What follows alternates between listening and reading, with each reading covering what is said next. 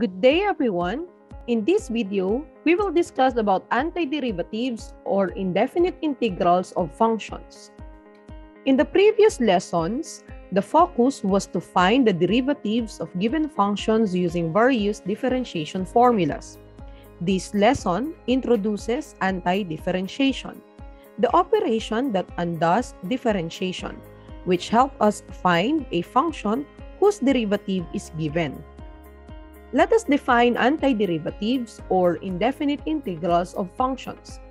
A function capital F is an antiderivative of the function f on an interval I if capital F prime of x is equal to f of x for every value of x in I. Note that capital F is called an antiderivative of f rather than the derivative of f.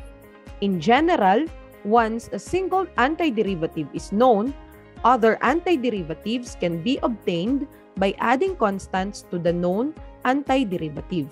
That is why an arbitrary constant c is usually added to take charge of this constant. Let us examine this example. Capital F of x is equal to 4x cubed plus x squared is an antiderivative of f of x equals 12x squared plus 2x. Notice that when we get the derivative of capital F, we will have 12x squared plus 2x, which is equal to f of x. Thus, we can say that capital F of x, which is equal to 4x cubed plus x squared, is the antiderivative of f of x.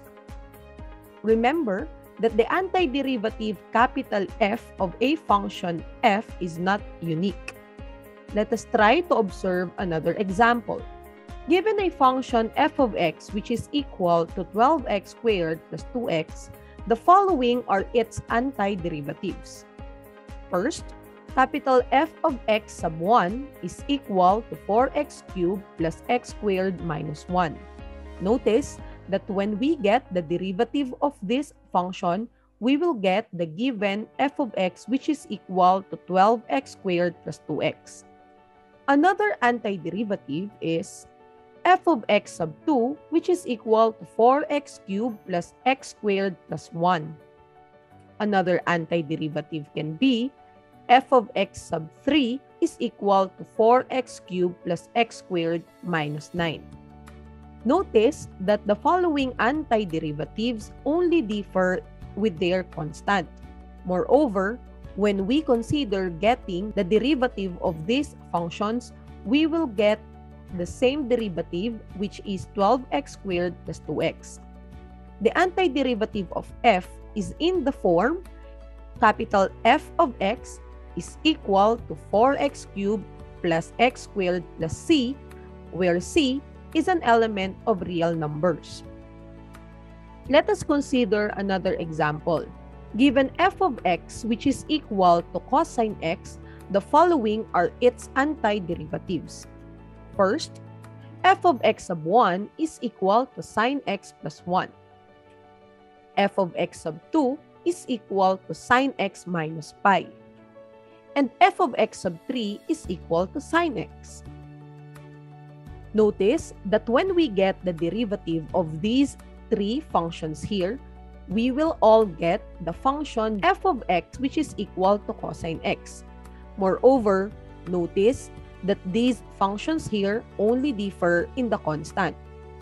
Now, we can say that the antiderivative of f is in the form capital F of x is equal to sine x plus c, where c is an element of real numbers. Theorem: if capital F is an antiderivative of f on an interval I, then every antiderivative of f on I is given by capital F of x plus c, where c is what we call an arbitrary constant. Using this theorem, we can conclude that if capital F sub 1 and capital F sub 2 are antiderivatives of f, then f of x sub 2 is equal to f of x sub 1 plus c. That is, capital F sub 1 and capital F sub 2 differ only by a constant. Moreover, these are the terminologies and notations that we need to understand and remember for us to be able to easily understand the preceding lessons. Antidifferentiation is the process of finding the antiderivative. This symbol here is called the integral sign, which denotes the operation of the antidifferentiation. Therefore, whenever you see this symbol, then remember that the operation is antidifferentiation, wherein we are finding the antiderivative. The function f is called the integrand. If capital F is an antiderivative of f, we write the indefinite integral of f of x with respect to x is equal to capital F of x plus c. The integral sign and d of x go hand in hand, and d of x helps us identify the variable of integration. The expression capital F of x plus c is called the general antiderivative of f. Meanwhile, each antiderivative of f is called a particular antiderivative of f. I hope that you have understood the lesson. For the next video, we will discuss about antiderivatives of algebraic functions. Thank you so much for listening, and see you on our next video.